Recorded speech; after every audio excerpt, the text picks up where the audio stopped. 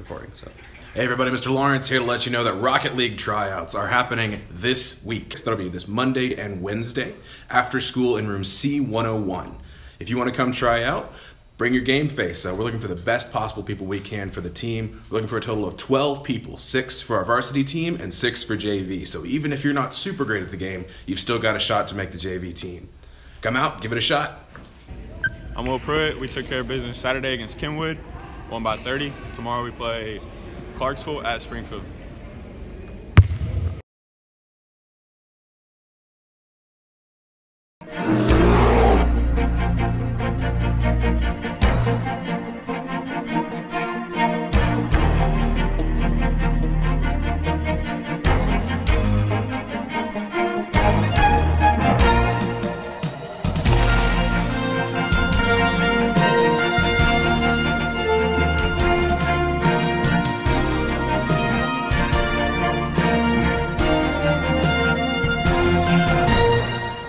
Welcome back to WBNN Bear News. I'm Taylor Grisham. And I'm Colt Meads, and today is Monday, March 2nd, National Read Across America Day. Also Dr. Seuss's birthday.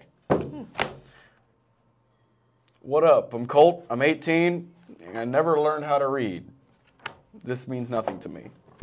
How did you make it to senior year? Just don't even question that, okay? That's not important. Now for news? Tomorrow, we do not have school because of voting. If you are 18 years or older, make sure to vote tomorrow.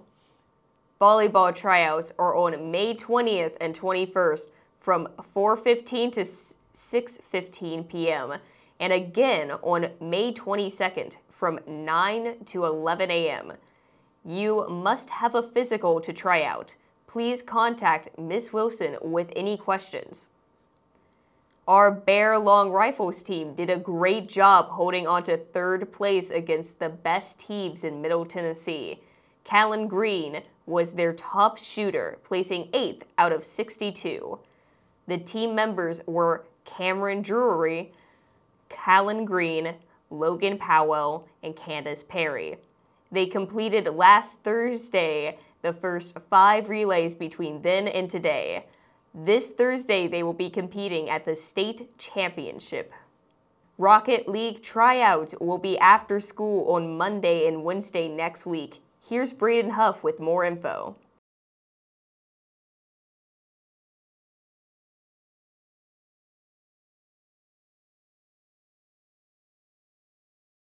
Well, I think the players will kind of play on each other because with the two teams we have a level sort of system. Where with the JV team, they can learn from the varsity team, and also we're going to have coaches alongside us. Like I'm going to help coach the students as much as possible, and so we're just kind of having each player build off each other so they can get better as time progresses.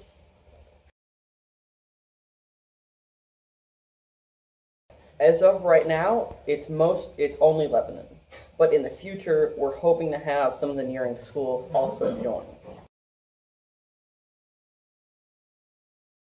Well, from what I heard from the school board, if all of their plans go perfectly, then we'll have around 5 schools or so in total participate, and it's actually going to start branching out to other video games as well.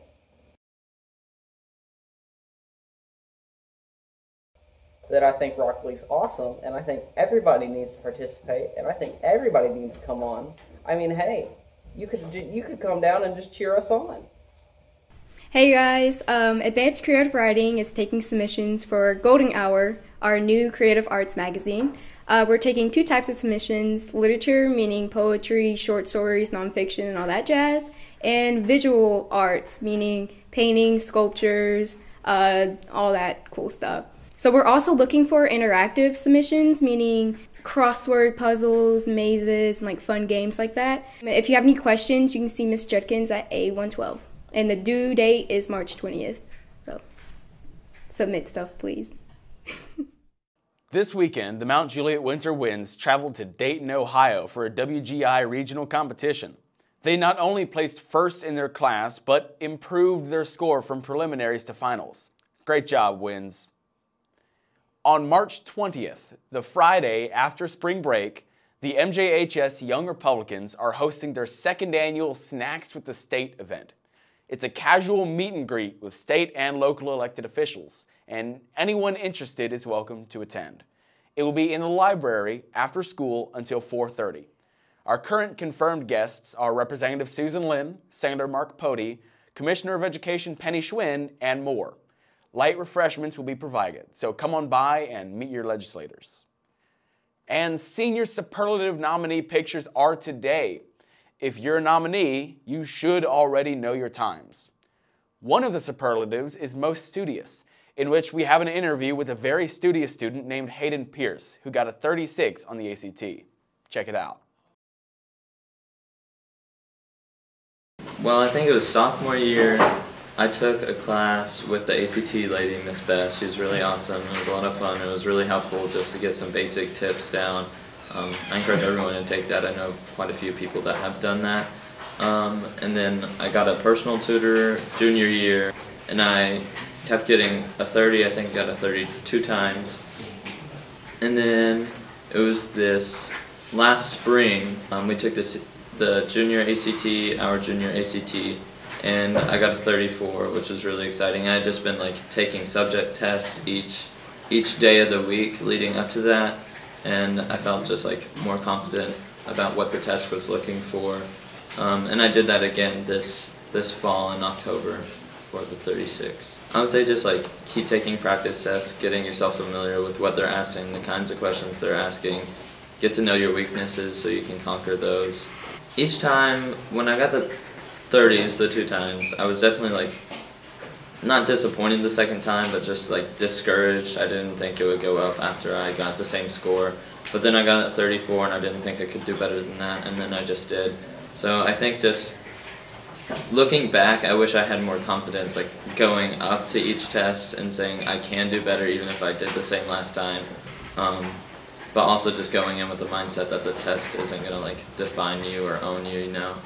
Like the score, I could have gotten another 30 and just had a 30 and it would have been fine either way. And just like going in with that confidence kind of helps soothe the nerves. And that's all for news. I'm Taylor Grisham. And I'm Colt Meads, and here at WBNN, we're in touch. So you're in touch. Have a majestic Monday, MJ.